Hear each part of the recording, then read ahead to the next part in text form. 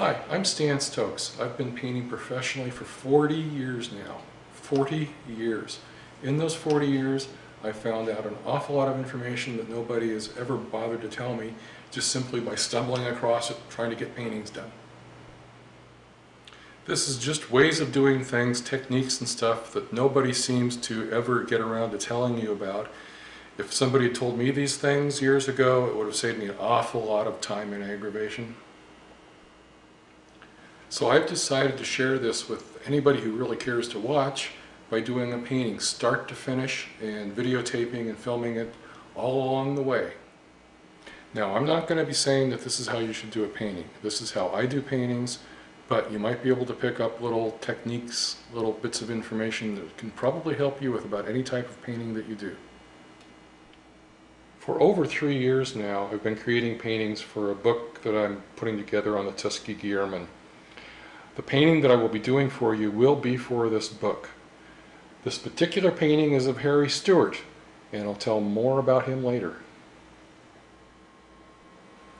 The painting that I will be creating for you will be a scene at Moton Airfield, Tuskegee, Alabama. In that scene you'll see the first 5 guys to get their wings and later become full-fledged Tuskegee Airmen flying combat in Europe. Now, the very first thing I do when I get the canvas ready, when it's all gessoed, sanded, and ready to go, is to underpaint it. You want to get rid of that white. I usually use cadmium red light. There's a lot of other colors you can use to underpaint, but the most important thing is to get rid of that white. I'm using cadmium red light on this particular painting because I want to have a warm, sunsetty feel to the entire painting. And painting the clouds in, and a lot of the background, and even a lot of the foreground, leaving some of the orange, just minute little amounts of orange in there coming through, will warm up the entire painting. You could also use colors like raw sienna for your underpaint. You always just have to make sure that some of it comes through, you don't cover the entire thing up. Raw sienna will give a painting that really nice antique-y look. If you need a dark painting, a very moody looking painting, you can do a very dark gray to begin with.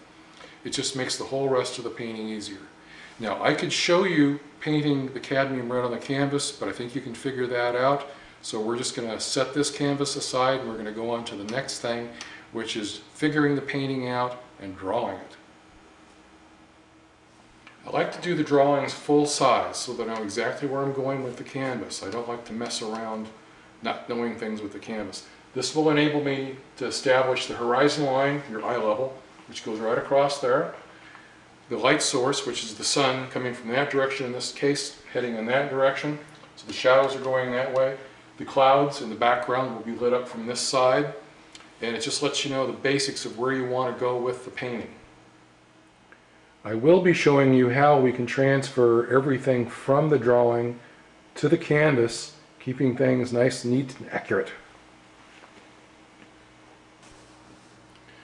The first thing to do now with the actual canvas is to mark off the horizon line. You can take that right from the drawing. It's going to be right there. Remove the drawing. Measure how far that is down. It's just over 11 inches. So just over 11 inches over here.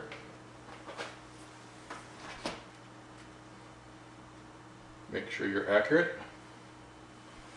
Draw the horizon line, and there's your beginning. Everything is going to work off your horizon line. Now with the drawing, I use a very sharp X-Acto knife on a rubber cutting mat and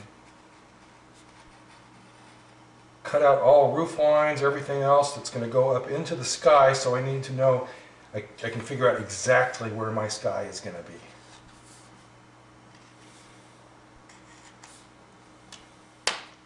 With the drawing taped back up onto the canvas, now you can go in, separate it a little bit so you can get through, and draw right where everything is. And this way you don't have to be painting sky where it's not going to show.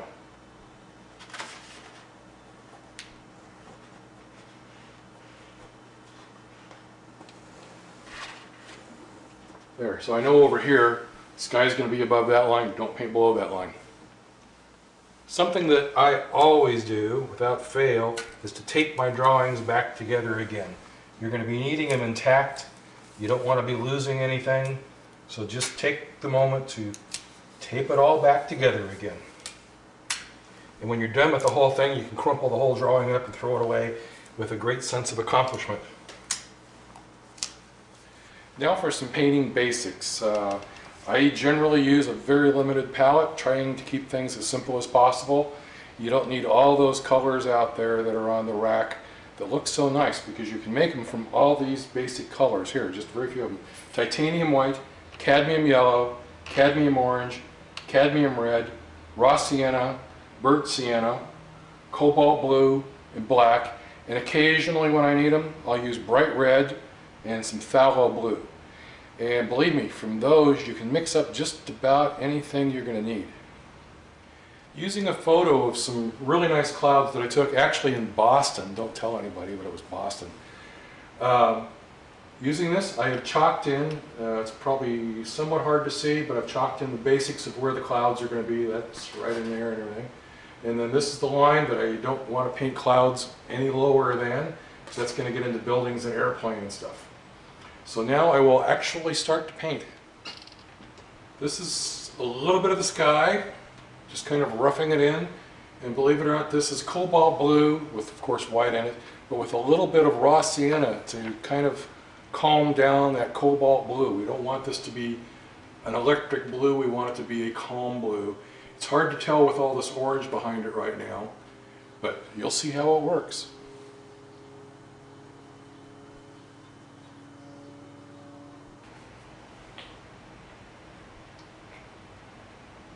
I've added more white, more yellow, more cadmium red, and that gets me into the lighter colors. The nice thing about oils, which this is oil paint, is that you can do nice blending of things together, make really nice effects.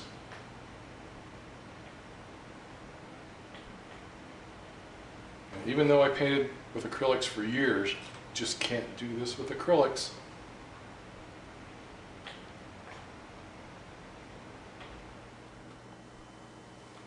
For years, I was afraid of oil paints. I had heard all the horror stories of how complicated and everything it was. So I kept painting with acrylic. One day I just decided I needed to paint with oils, and it didn't take me very long to realize I should have been painting with oils all along. They're nice.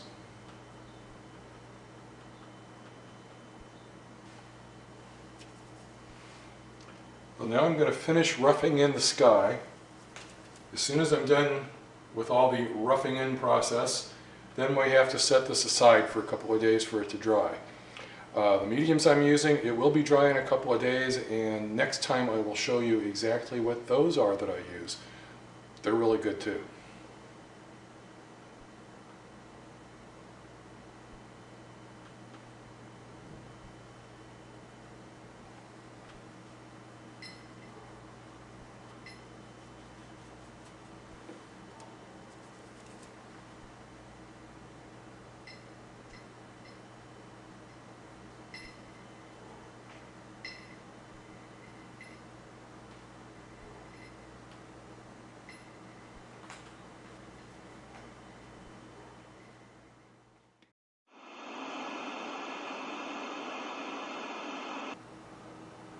At the end of part one, I had just been roughing in the clouds, just getting paint on there, getting it to where it generally looked like the cloud.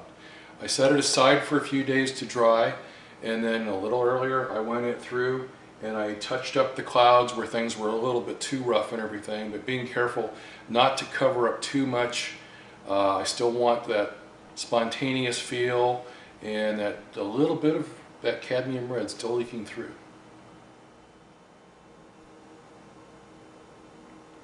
I wasn't trying to copy the clouds verbatim from the photo. You don't really need to do that. The clouds would be changing in another 10 seconds anyway. Just trying to merely get the essence of the clouds.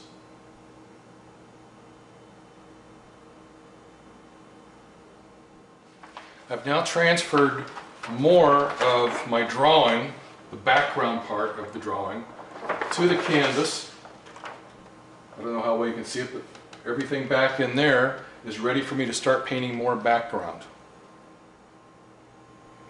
Last October, I traveled to Tuskegee, Alabama for the grand opening of the Tuskegee Airmen National Historic Site. While I was there, I photographed absolutely everything. One of the things I photographed, which was lucky when I realized I was going to be doing this painting, was the hangar and the tower at Moton Field. This is what's going to be in our background. I took this photo early in the day when it was still quite gray out. The sun had not come out. A little while later, when we were all sitting there for the grand opening, the sun did come out and baked us all to a crisp.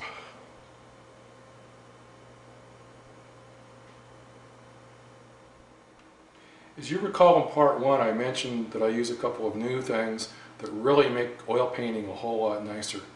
One of the things is alkyd mediums. Gamblin from Portland, Oregon, they put a G on the front of everything, so they call it galkyd. But anyway, an alkyd medium replaces the linseed oil. The linseed oil used to be the root of all those scary stories you used to hear about paint falling off of canvases and cracking and everything. This stuff is tough. This is what I use, and it dries relatively quickly. The other thing that I highly recommend is anybody's odorless mineral spirits, so you're not sitting here breathing in all this stuff. That really helps out in keeping you alive. This is important, so pay attention. These two little pots that I have on my palette, this one has the alkyd medium in it, Gamblin's galkyd. This has the odorless mineral spirits in it. This replaces what everybody used to use, the linseed oil. And this just replaces the stuff that used to stink a lot. You use just enough of the alkyd medium with your paints to mix it up to hold it together. It is the binder, it's what will hold it to the canvas. You use just enough of the mineral spirits to make it flow as you need. One thing that's very good to have is a good assistant. An assistant that will tell you when you're doing something wrong, an assistant that has a very good eye for art, and I have one. Chesbo. Chesbo, smile for everybody.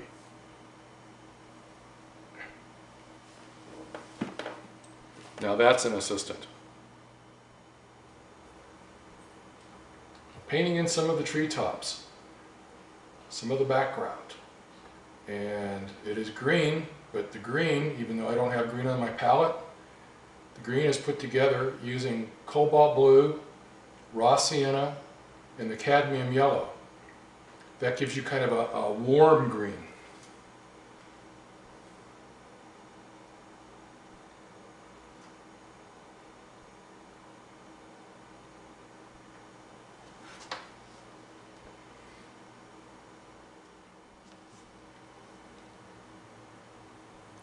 I'm painting the opening of the hangar door, and on the camera it probably looks black, but it shouldn't be black. It's back a little bit. If you don't tone it down a little bit, it's going to overpower the foreground.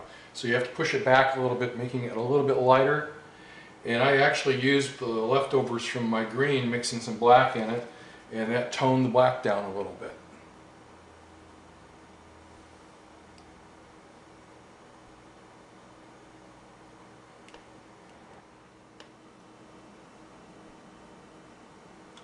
While we're roughing it in, we don't have to be all that precise on things. You just want to get some basic color down. If you make a mistake here and there, it's very easy to correct it once the paint's dry.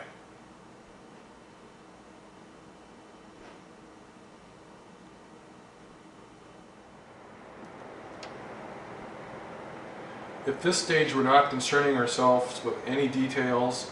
Notice I'm not putting any doors, windows, or anything. There's just no need to do it right now. It's not necessary. It'll be very easy to do later, and we just want to get that paint on the canvas right now.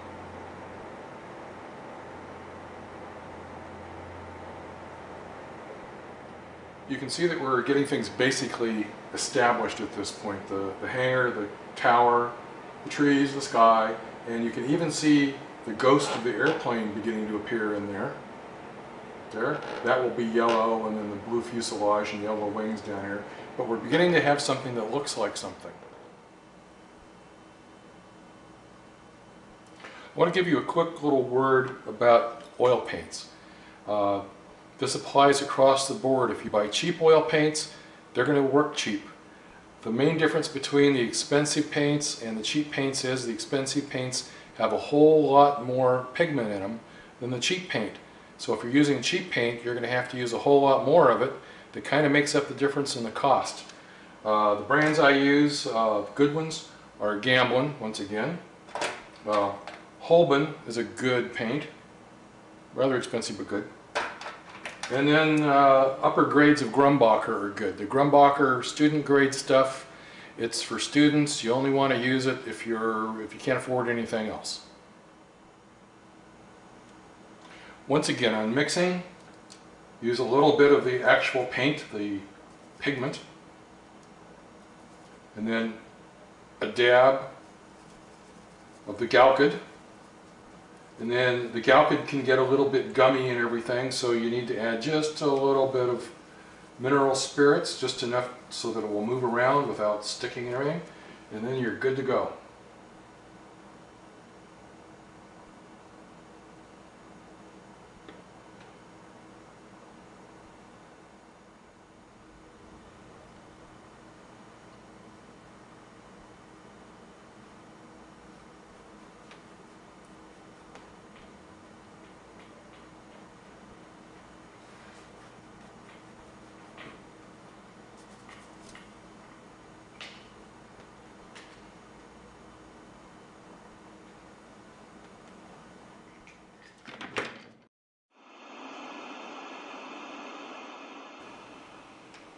Hi, I'm Stan Stokes, and welcome back for part 3. When we ended part 2, I was in the process of roughing in all the basic colors. As you can tell, I continued on filling in, making it to where we have the basic color on the entire canvas, covering up, for the most part, that orange. Now I've taped the drawing back up again to get more details. Every time we do this, we get into the finer parts of the painting, and it actually gets to be a lot more fun. You can also see that we no longer needed anything down here. So this is one of those times when you cut this off. In here and in here is where the shadows are going to be. But you don't need that whole lower part of the drawing anymore, so you can toss it away. Just a moment for a quick little word about paintbrushes. A good paintbrush is your best friend. If you have a bad paintbrush, it'll fight you all the way. It'll make life miserable. You just want to get rid of it. So spending money on a good paintbrush is an essential thing. And boy, do I spend money on paintbrushes.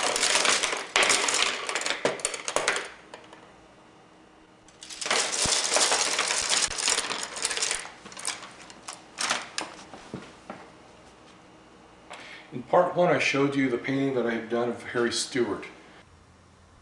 On April 1st of 1945, flying over Hungary, Harry Stewart and others of the 332nd Fighter Group got into a huge dogfight.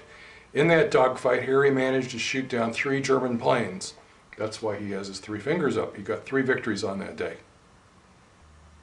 After the war, Harry stayed in the Air Force. And in 1949, along with 2 other pilots from the 332nd Fighter Group, Alva Temple and James Harvey, they participated in the 1949 William Tell gunnery meet at Nellis Air Force Base. And the short of it is that they won. They beat all the other fighter groups in the United States Air Force. The Air Force's general idea about the whole thing is, oh well, there will be next year. And they even lost the trophy for a little while. But ultimately, within a few weeks, the Air Force had decided to completely desegregate and spread these guys out amongst the Air Force. Okay, down to business now. I'm painting in the windows, the doors, actually the cockpit area, all the other details where we're getting a little bit closer to doing things that make the airplane, the building, everything else start to really look good. There's still no need to be all that precise. We're still basically roughing in colors. Since I'm doing an area that's back a little ways, also you want to remember to not make the colors too bold. Instead of using black in here, this is a fairly dark gray, but that helps to push it back in the whole feeling of the painting.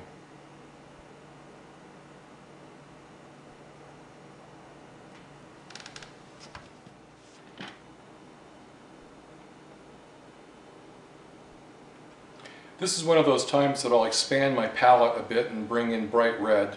The cadmium red light that I use otherwise just isn't the red that I need. I need a red that would be an insignia red for the stripes on this.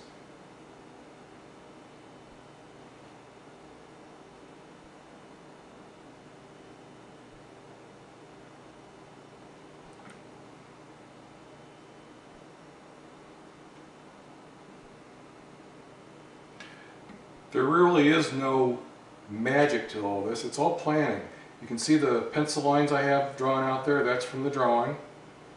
And it's just, at this point, it's almost a paint by number thing. I happen to know the numbers, but it's not all that difficult.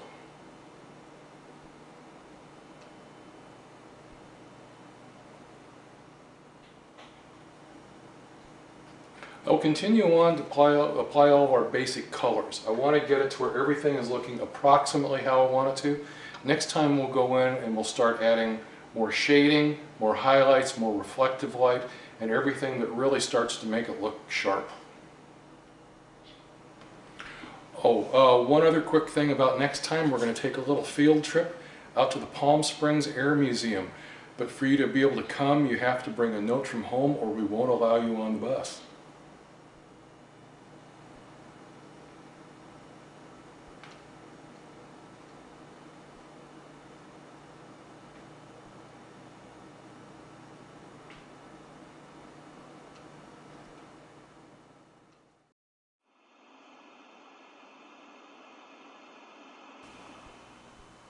Hi, welcome back for part 4.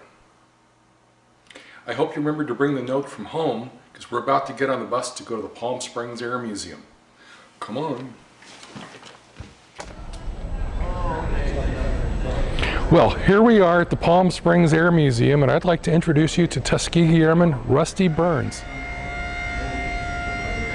This is a Stearman primary trainer. This is the aircraft that Stan has in his painting. The Stearman is the airplane that we initially learned to fly in. We were taught how to take off, fly around, and land without doing much damage. This airplane was a good teacher. It wasn't easy to fly, but when you mastered it, the Air Corps knew you had the makings of a good pilot. The only difference between this airplane and the one that Stan is painting is the paint job. This airplane is painted as a Navy airplane, and the one that Stan will be painting will be Army colors. Well, thank you, Rusty. This has been fun and enlightening, and now everybody back on the bus. And because you've been so good, we're going to stop at In-N-Out Burgers on the way. Rusty's buying. Now that we're back and we're full of In-N-Out Burgers and fries, I hope you're ready to get to work. You've got some ketchup on your shirt. As you can see, I've continued on. I've used my drawing. I've cut out more areas, transferring the drawing over, and filled in more areas with just basic colors, but I've also started doing some highlights. I've had several of you ask me, where are the people? There's no people happening in the painting.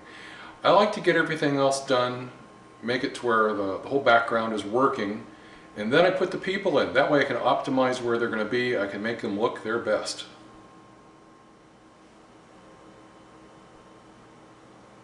This is the point that the painting starts being a whole lot more fun.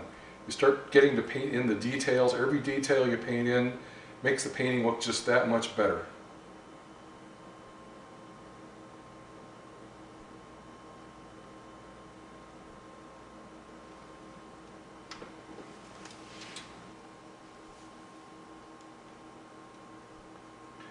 This is when, in my humble opinion, that the painting really starts coming to life.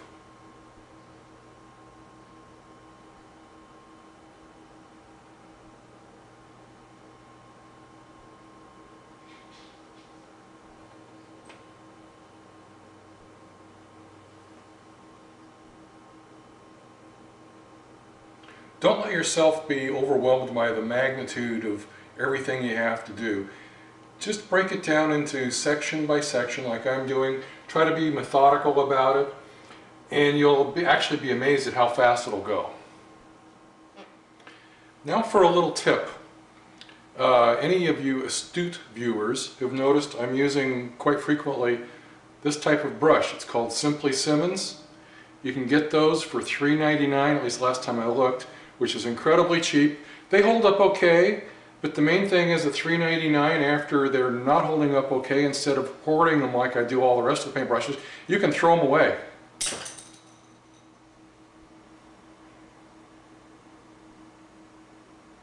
So using our nice inexpensive paintbrush here, just keep working, keep putting details in. Patience is the #1 virtue when it comes to oil painting, and perseverance. You always have to be thinking about your light source, what direction your light is coming from, where the shadows are being cast, and where the highlights are going to be hitting. Now on this, the sun's coming from this direction. This area still is looking a little flat. That's because there would be highlights from the sun hitting it. So thinking about it, you'd be going in here and adding some highlights. And like you see, you don't have to be all that neat about it at this stage. Keep adding highlights, keep shading, and the most important thing is to pause every once in a while and take a look at what you're doing. See how everything fits together? I do an awful lot of thinking about my paintings. I'm not going to show you that because that would be terribly boring for you to watch.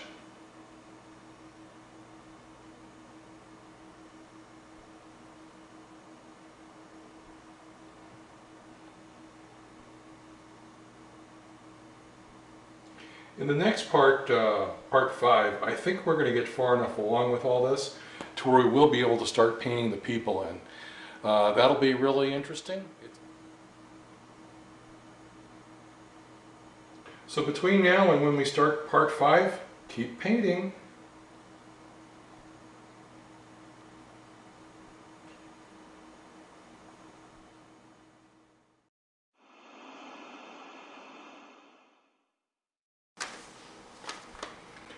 Welcome back for part 5.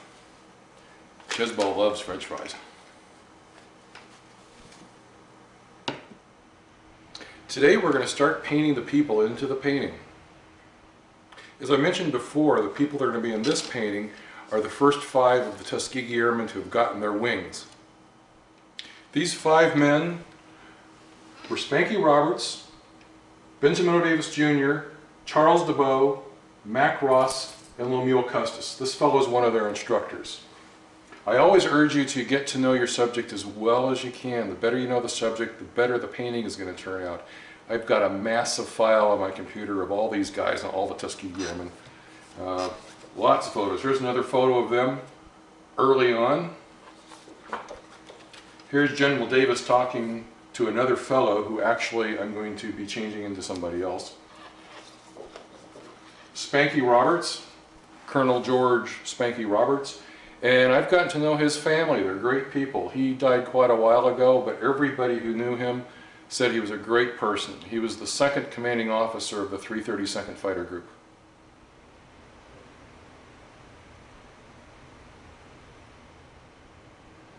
With my photos handy, I sat down and I drew out exactly how I wanted these different fellows to appear. All 5 of them, and they're in. This guy's going to be leaning on the airplane. And then over here, the next thing to do is to cut them out. But one thing that some people probably don't realize is the best way to draw the people out to where they're the size that you want them to be is the eye level is right about along in there. Anybody standing at any distance back and forth, their eye level is going to be right there on level ground. So the different guys, Benjamin O. Davis is going to be here. He's a little taller. Spanky Roberts was a little bit more compact. He's going to be right in here. You draw them out, seeing where you want their feet to be. And that, between their eyes and their feet, that will determine just how tall they're going to be. Just like we have previously done with the drawing of the airplane, we cut out the silhouette of the person. Just carefully going around, cutting on the lines, and we will use this to position the person exactly where we want them on the painting.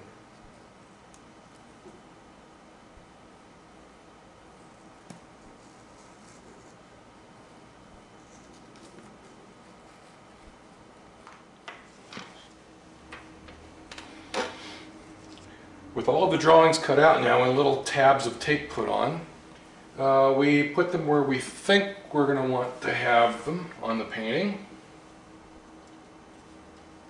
Right about there, that's going to be Charles DeBow.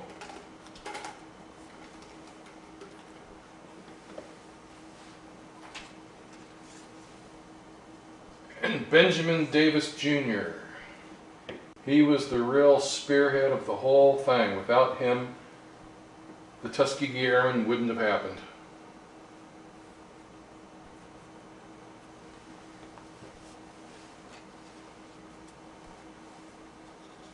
One thing you'll notice here, this is Mac Ross. I'm going to have him to where he's leaning on the airplane, standing where this part of the stabilizer's in front of him, and I drew his legs in anyway, just to make sure I got everything looking right on him.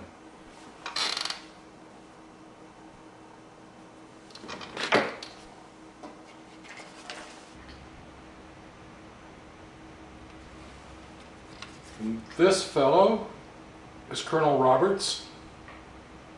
He was the, as I will say, most compact of the bunch.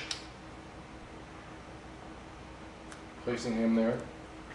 With him, we also have the stabilizer will be in front of him. I don't know if you can see it, but I actually drew where it will be on there. But I still drew his entire body in just to make sure that everything looked right with him, that I didn't wind up with his legs looking too short or too long. Now, one thing I do with all of them, with almost everybody I ever paint, is I will make their legs slightly longer than they really are in life. It just makes them look better, but it's only slightly longer.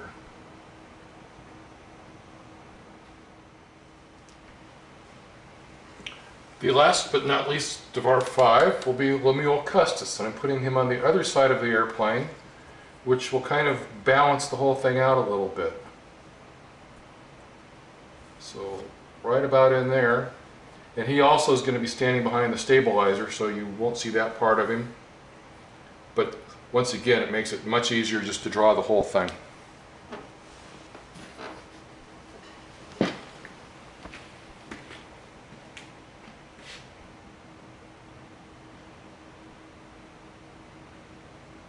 Now is a really good time to step back and take a real good look at the painting. You want to make sure that the composition is in balance.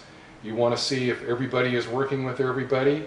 Looks like they're having a little conversation. Everybody's kind of aimed in the same direction there towards the center, about where Benjamin Davis would be.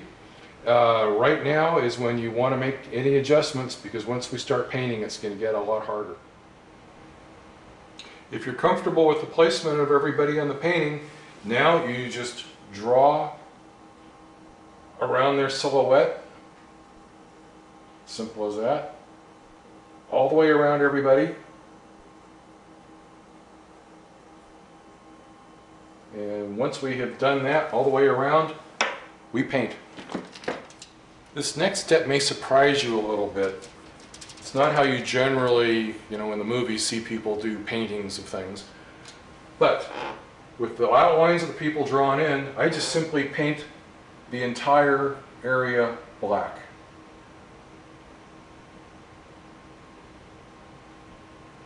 Just carefully going along, staying inside the line.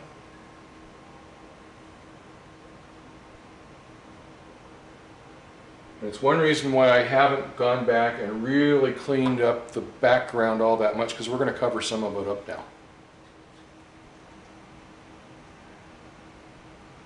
This is one of those things I had to find out on my own, something that I wish somebody really had told me about a long time ago.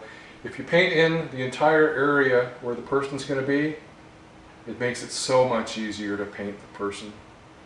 As you're painting them, you'll see it just streamlines the whole thing. It gives you instant depth.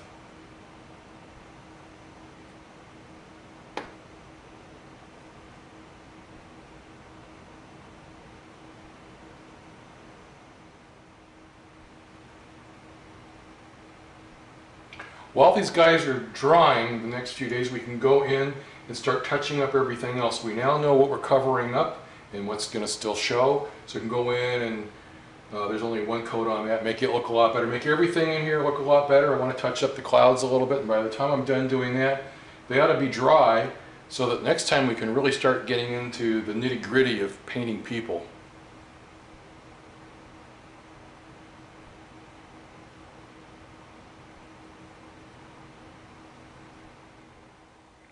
Those French fries were good.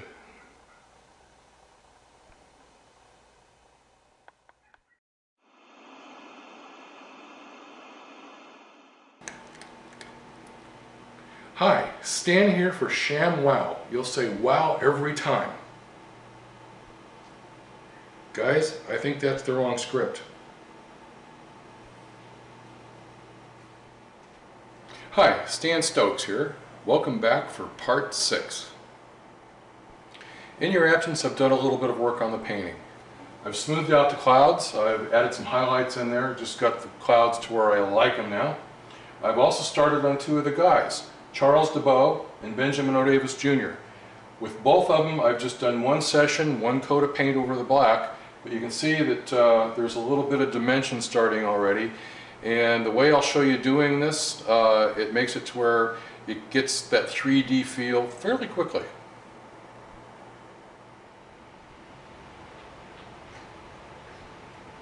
And as you can see with Spanky Roberts, who is just the basic black silhouette at this point, I have actually drawn in some of the basics of where his eyes are, his face, his the goggles.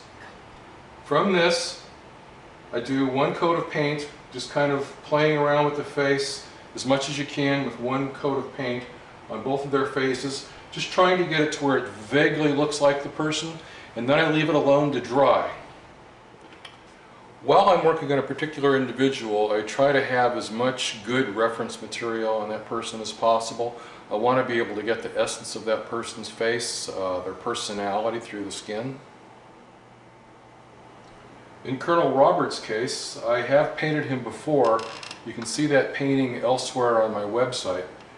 Still, I want to have all the good stuff I can to make him look really good. I know his family and I want to make them proud with this. I'm doing his basic pose from this particular pose. The problem with this is with his face, he looks like he's looking down or has his eyes closed. I have another good photo of him here where he's got more of that attitude, and everybody said he really kind of had that confident attitude. They all love the guy. He's looking up, and it makes it to where he's looking up over in this direction, so it works well. So I'm using this face with this body, and it's okay because it's all Colonel George Spanky Roberts.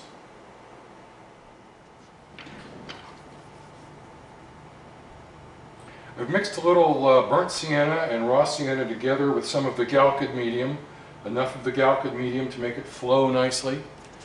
And then you just simply start looking at the photo, just start painting in the nice warm tones that the 2 colors together make.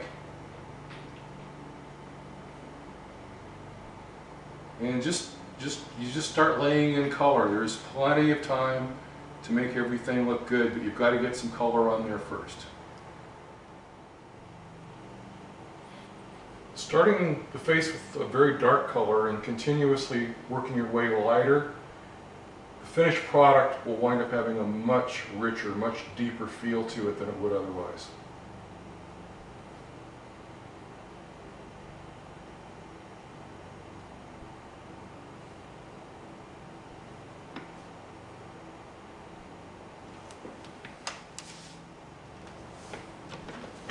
You'll quite often go through a period with the face where the person's face actually starts looking pretty weird.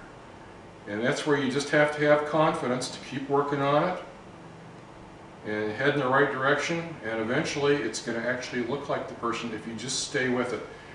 Quite frequently what I see with other people's artwork is it looks like they've just quit too quickly.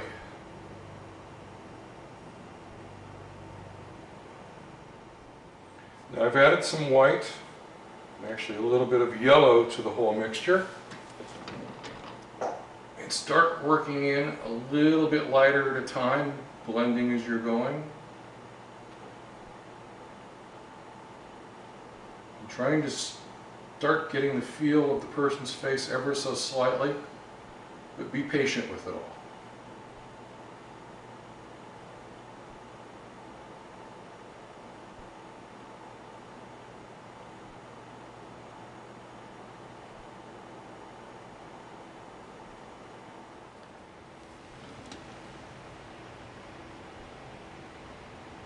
All you're interested in right now is just getting the very basics of the person's face.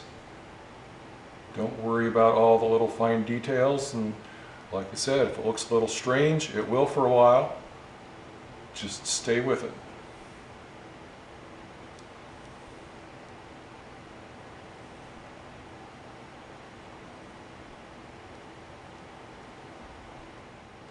Now we're going a little bit lighter. And I don't just add the white because that starts making things a little washed out. I added a little bit more of the raw sienna also. And one thing you've probably noticed in this photo, he has his overseas cap on. And we're not going to have him with the overseas cap on, we're going to have him with good old-fashioned helmet and goggles. And you probably realized that this was on my computer and I printed it backwards to get him going this way. The overseas cap would be tilted the other way. You always have to watch out for all those little things, especially when you're playing around with computers. You can get yourself very far away from reality.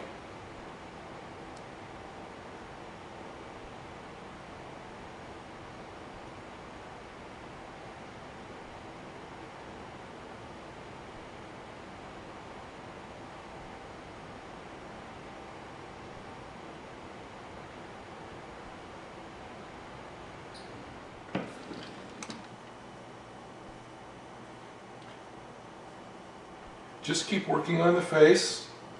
Pause occasionally to look between what you're doing and what you're seeing in the photo, or photos.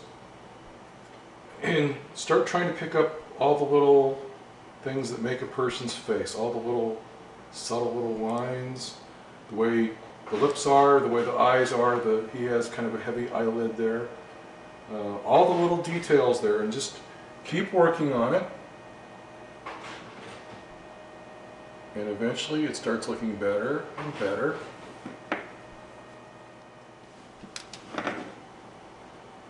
This is just the first time through. You don't want to worry about getting everything perfect at this point. It's just the first time through with the painting, with the face. And you get it to just about that point, and I generally leave it alone until it's dry. With his face drying, I go in and start painting the other things that you don't have to be so precise about. Painting in his tie. They were always well dressed and manicured even when they were in training. Probably especially when they were in training.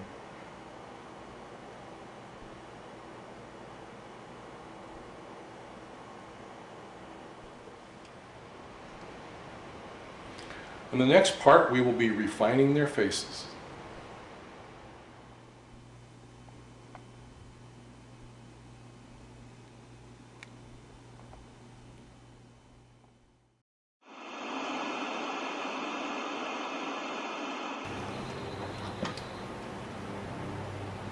Welcome back for part 7.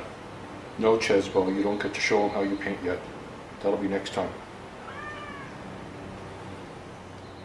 This time we'll finish Colonel George Spanky Roberts' face, and once we're done with that, we will go ahead and tidy up all the other guys, and at that point our guys will be complete. I have taped his photo back up. I want it to be nice and close, so it'll be real easy to see all the things that make up his face right from the photo. I mixed up a little raw sienna, a little bit of cadmium yellow, and a little bit of white, and a little bit of the galkid to make it flow and also to stick together. What you want to do with the galkid is mix enough in there to where the paint becomes fluid, but not too much. If you add too much to it later on, the thing can wrinkle. A little bit of thinner if needed. Also just to keep it flowing, because the galcud will get sticky after a while.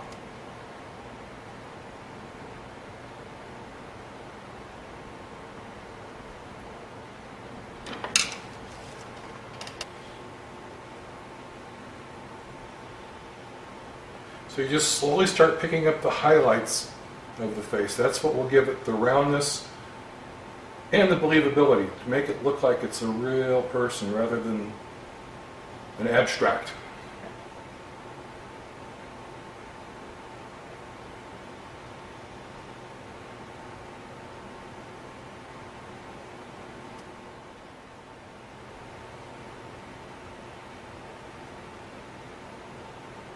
Once you have a lot of the highlights worked in, at that point you'll start blending them in with a little bit darker color. And that's also the beauty of oil paints. You can do all the blending you want.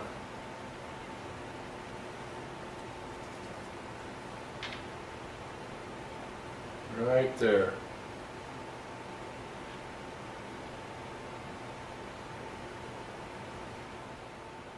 When you're working on something as complicated as a face, when you've worked on it a while for the day and you're kind of comfortable with your progress, it's a good idea to just set it aside and let it dry well. That way the next time you paint on it, if you make any mistakes or anything, you can go back and wipe it right off. It's not going to hurt what you've already finished. Your best tool you can have in your inventory when you're painting is a good deal of patience. What we're going to do now is something that I consider to be just plain fun. There's nothing really exacting about it, like when you're painting somebody's face. We're going to paint Spanky's leather jacket on there. I have taped a photo up here of Tuskegee Class 44I, all wearing leather jackets.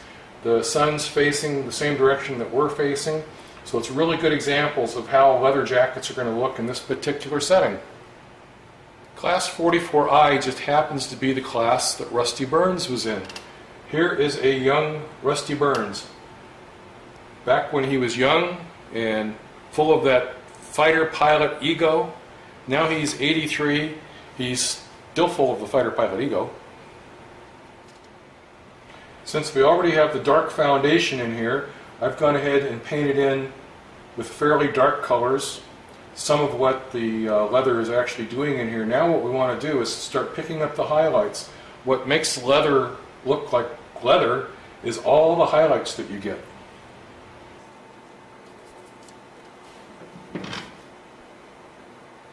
Just slowly work your way across, getting all the logical highlights in there, every place that a little bit of shininess would be picking up the light.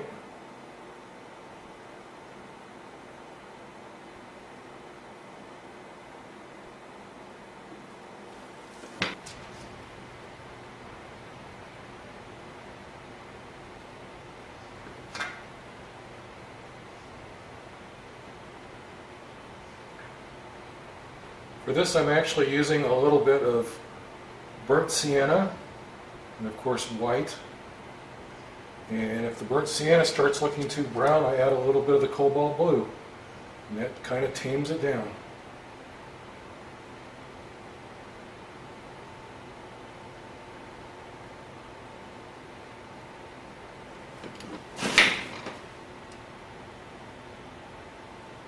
This is a case where you just follow the wrinkles. The tops of the wrinkles are where the highlights will be.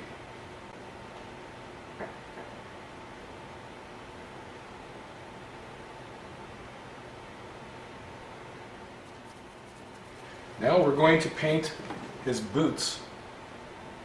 Once again, I've started with black throughout the whole area, and we're just working on the highlights. Since the boots are black, the only thing that's going to be really showing up is all the highlights. And a lot of it, all you have to do is hint at what's there. Just hint at laces. Because nobody's actually going to be looking. If they do, they've got too much time on their hands. So you just want it to where the eye thinks, okay, there's boots there.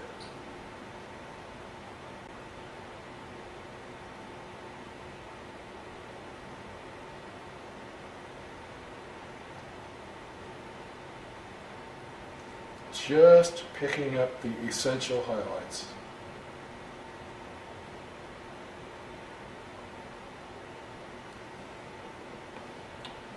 And to finish it off,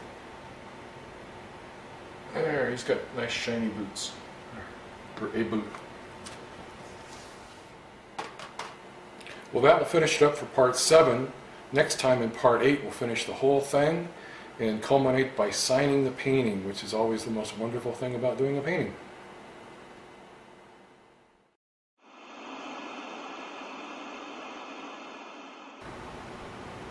Welcome back for part 8. This time we finish the painting. After looking at the painting for a few days, I decided we needed to have something over in here to fill this empty space. So as you can see, I've started to paint in a truck. I painted another truck just kind of hidden around the corner there.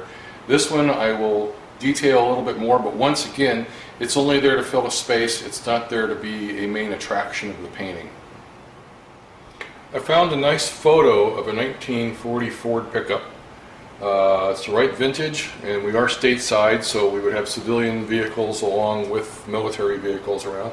So it's totally appropriate, and essentially you just start painting in. And I've started off with the whole thing being black. I've drawn in the fenders, all the main parts, so now I'm free to just go and start to paint it.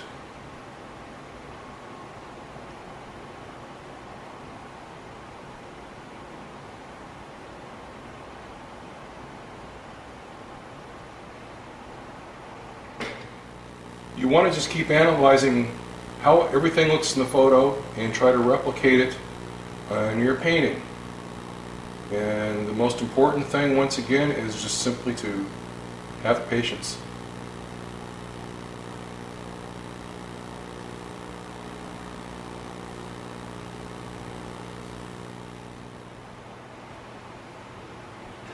You just want to work with it until it works with the painting. Since this is not a focal point of the painting, it really doesn't matter how it looks. The most important thing is that it works with the rest of the painting. I wanted to mention again the use of Gambling's Galpid medium, or anybody else's medium for that matter. The only problem I've ever had with this is that I have rushed things from time to time and started painting where the paint underneath really isn't dry. And that causes problems. You start to realize after a bit when you're working on it that it becomes very fragile. It's very easy to scrape it. And it's better just to, once again, make certain the thing is really dry before you put another coat on. I've already painted a Jeep in on the other side. It kind of felt like there was a little void over there that needed a little something, and I thought a Jeep would be a perfect thing to put in there.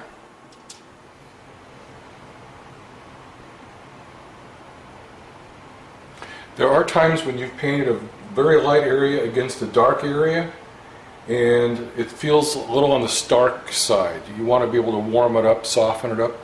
The easiest way of doing that is to take a little bit of yellow, orange, or cadmium red light, depending on the colors and what you want to do with them, and just run it along that edge in between the light and the dark. And it warms the whole thing up, it softens it up, and just gives a real nice glow to that whole area.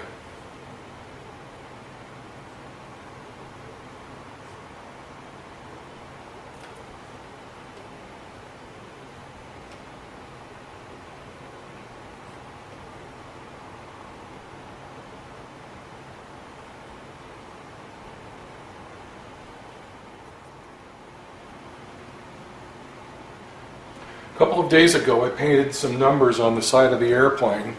Wanted to get the first coat on because you're never going to cover, especially a dark area with a light area with one coat. It's always going to take at least 2 coats. So a couple of days ago I painted it in. That way it would be dry enough today for me to be able to go in and show you that I am actually painting it.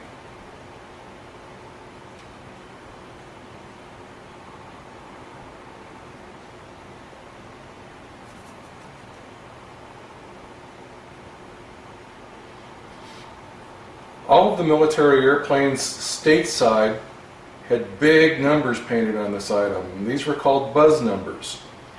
And the buzz numbers happen because if you were an 18, 19, 20-year-old young man, and you were the fighter pilot type, and even the bomber type, and you were given a pretty hefty piece of machinery to fly around, you were going to want to go out and show off. The big numbers were an effort to keep the guys from showing off. I don't think it worked too well from all the stories I've heard. But anyway, that's why these are called buzz numbers.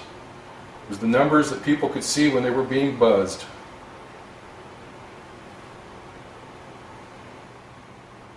One other area that looked like it was a little on the stark side, needed a little something to jazz it up, was this area in here. It was just too plain.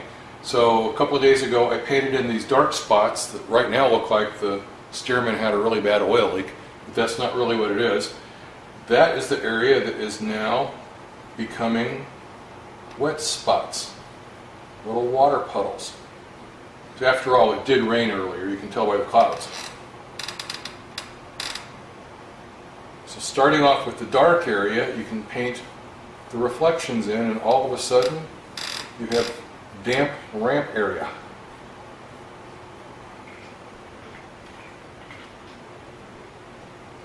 There are times that you're painting that it just doesn't feel like the paintbrush is blending quite like you would like it to. That's when one of the most useful things comes in, and that's the human finger. You can just really blend the painting nicely. Well, there you have it. The one last thing now is to sign the painting. I always draw a straight line because I don't want to have a crooked signature.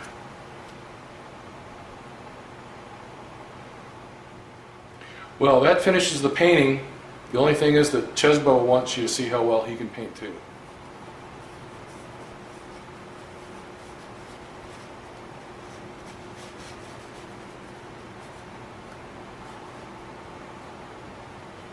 Chesbo, is that bud dog or bad dog? Bad. Okay, bad dog. Okay, give me back the paintbrush. You're dismissed. Go on. Well, that concludes our painting demo. We'll put a really good image of this up on the website so you can see it in more detail. I will probably be doing this same thing on my other website, stanstokes.net, doing one of my ship paintings. Until then, good painting.